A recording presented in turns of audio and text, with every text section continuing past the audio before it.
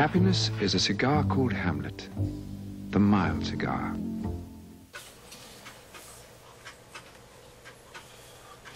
Hello YouTube, FT here. So let's do the housekeeping. I'm smoking my Peterson system pipe, which was handed down to me via my mother from my grandfather. And in it I am smoking a Black Stag from Mark and Amber.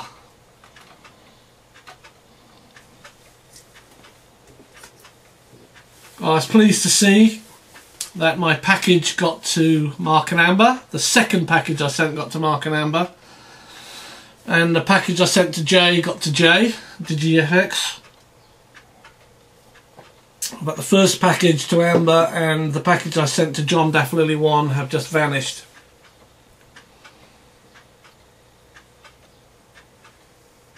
So I'll draw a line underneath that episode. I've just got to get Dafflily 1 sorted out.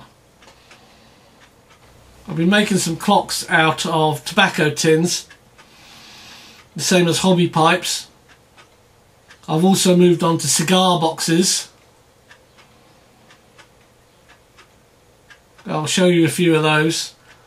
One of the problems we have with tobacco tins in the UK is that they have those awful smoking kills labels stuck on them. Just recently they've started to incorporate the label as part of the main label. So if you were to take that off, you'd have 3/4 of a label or half a label with the tobacco name, and the other half would say smoking kills. So if you take that off, you'd be left with bare tin.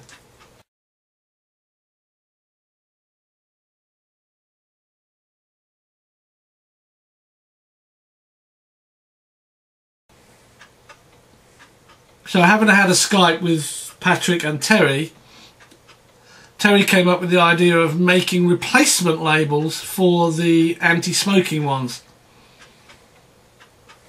I've done a few and I just want to show you how they look. So here in the UK, if you buy a tin like this whole bottom section here would either have a label stuck over it, in which case it's not a problem because I can actually remove the label without damaging the label underneath. But recently they've been coming with this bottom half printed along with the top half as one label. So to remove the bottom part you have to cut the label across, take this away, and you're left with bare tin underneath. So in order to avoid that happening, this is what I've come up with. So you've still got the area, but I've replaced what was there with statements such as enjoy your tobacco, only the best tobacco money can buy, stay calm and smoke a pipe. Another example I've tried to go for is to totally reprint the label with something totally different and what you wouldn't normally see.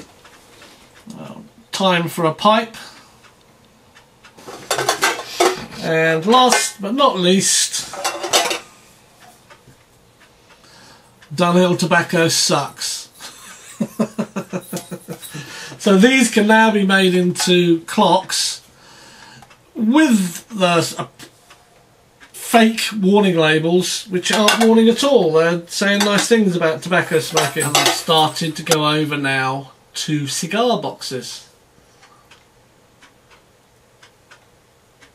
I was finding that some of the cigar boxes I was buying from eBay were actually very nice pieces of art almost.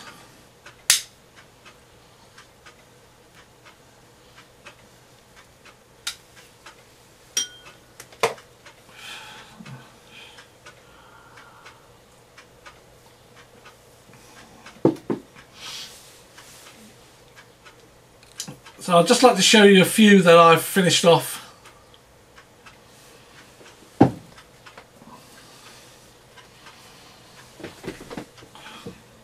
This is made from an Olivia Series G Churchill box.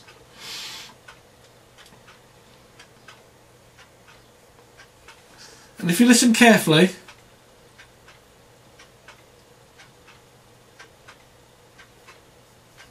love the ticking of the clock. So my mechanisms are actually ticking mechanisms. I have some that are just sweep mechanisms, like the Rolex watch. It just sweeps the second hand round. But these ones actually step them round.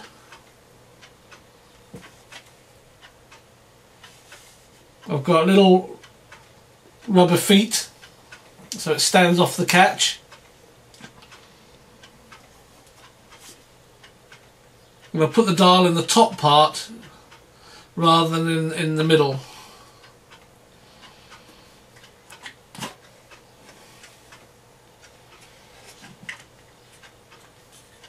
This one I'm actually giving to my brother.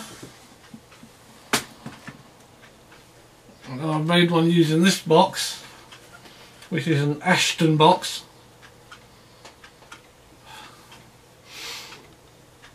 It's a very, very nice box. I'll put the dial in the middle of this one. Use bigger hands and a red second hand against the black. I've also added some rubber feet here. These are squared rubber feet, so it stands above the catch. And again, in order to change the battery, you basically just open it up.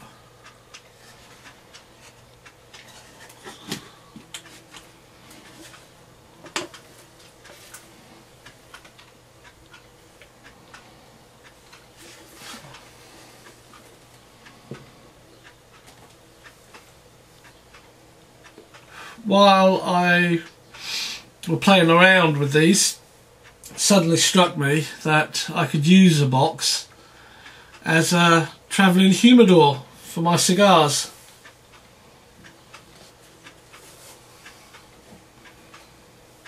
This is a Kojima box, and what I've done is I've put brass corner caps on.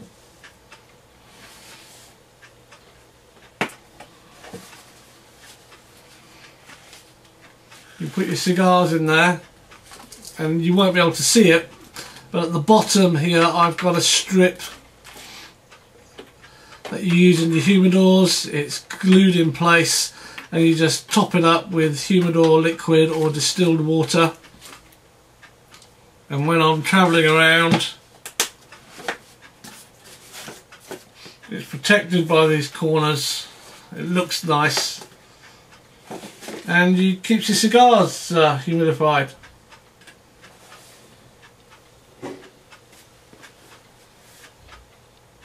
I'm working on a flat wall clock at the moment, which is I think it's called AVO. At the moment that's this one. I've just done the hole at the moment for the hands, and I'll put a hole in the back for the hook, because this is nice and thin. It will sit on the walls quite nicely. So I'm going to have this one in this study, and again I'll get a ticking mechanism for this one. And while we're talking about the subject of clocks, this is the pipe stand that Patrick made for me. I've added some corner units, brass corner units onto it, some rubber feet, and where the bulb was here I've actually put in what was a pressure temperature gauge. As you can see now, I've removed the inside of the pressure gauge. Using the pressure gauge dial, I've bored the hole out and I've actually put a clock mechanism in. So it's now a clock. And it's really confusing because you've got numbers on it, so you know it's coming up to something like 10 to 3, but you look at it and you think it's something to 6 sometimes.